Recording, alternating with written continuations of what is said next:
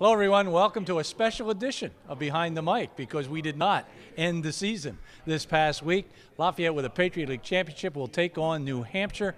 They will play that ball game on Saturday at New Hampshire, and no, we will not be there, as ESPN has the rights. You can watch the game on ESPN3 and hopefully enjoy it as much as we're going to miss being there. But, Mike, we have to reflect back. You know, a few weeks ago we talked about the 3 R's, and Ross Sherman, Mark Ross, Drew Reed really carried the offense, and I think that they all played so well against Lehigh on Saturday.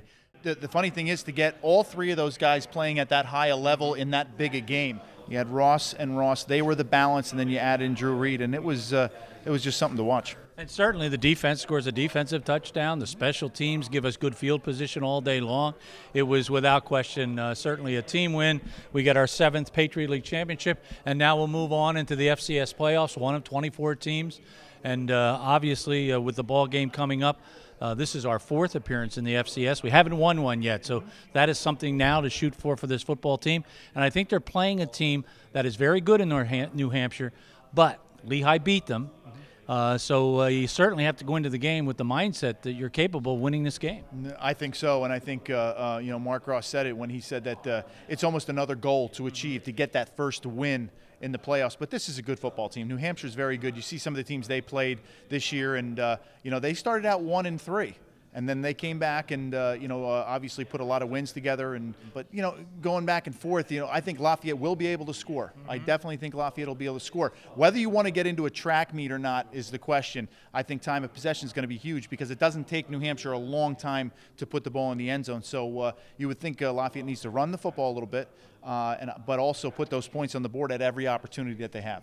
Little disappointment today when we got the All-Patriot League players. The Rookie of the Year was not Drew Reed, which really kind of shocked everybody here at the press conference today.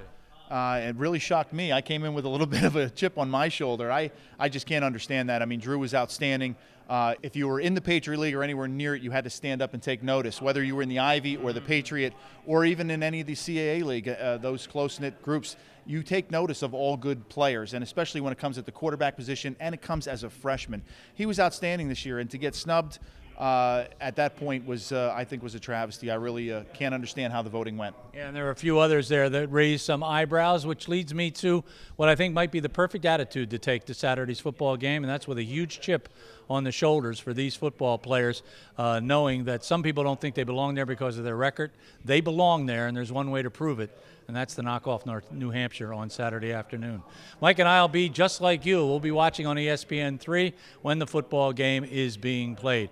For right now, who knows, maybe we'll be back again next week, but for right now we want to say thank you so much for spending time with us all year long during the football season. Happy Thanksgiving, everybody.